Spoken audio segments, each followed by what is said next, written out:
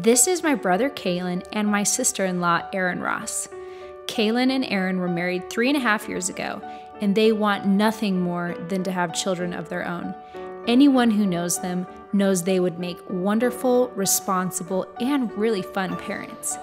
Immediately after they were married, they began trying to build their future family, but they have had to move towards medical routes to help with fertilization. They have already gone through 3 unsuccessful and expensive IUI procedures, but yet they were still diagnosed with unexplained infertility. Recently, the doctors have decided IVF, in-vitro fertilization, is their best option to have children, and they are great candidates for the procedure. Erin will be turning 35 this year, and Kaylon will be 28. I know they are so anxious to start their own little family. We so appreciate all the friends, family, and even strangers that have already donated to their cause.